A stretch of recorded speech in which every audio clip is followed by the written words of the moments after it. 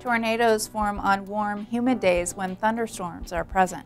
In general, the most dangerous tornadoes occur from supercells.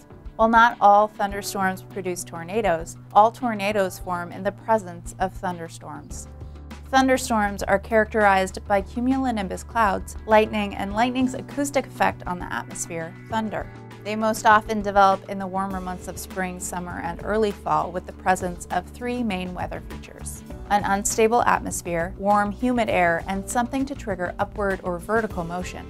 In the U.S., strong thunderstorms capable of producing tornadoes most frequently develop in an area referred to as Tornado Alley.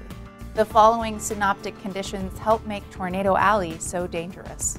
A low-pressure system strengthens as it moves off the Rockies and into the plains. The counterclockwise rotation associated with the low-pressure system pulls warm and moist air northward from the Gulf of Mexico. At the same time, cold air from the north moves in behind this system, creating a cold front that extends southward from the center of the low-pressure system. Thus, the warm and humid air is present, the rising motion associated with the low-pressure system supplies the instability, and the cold front sweeps through as a trigger.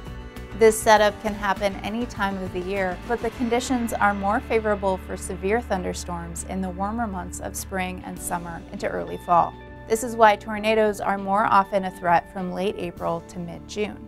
While tornadoes are most likely to develop in Tornado Alley, stretching across the plains from Texas into the Dakotas, tornadoes have been reported in every U.S. state since 1950, not including Guam, the Virgin Islands, American Samoa, and Puerto Rico.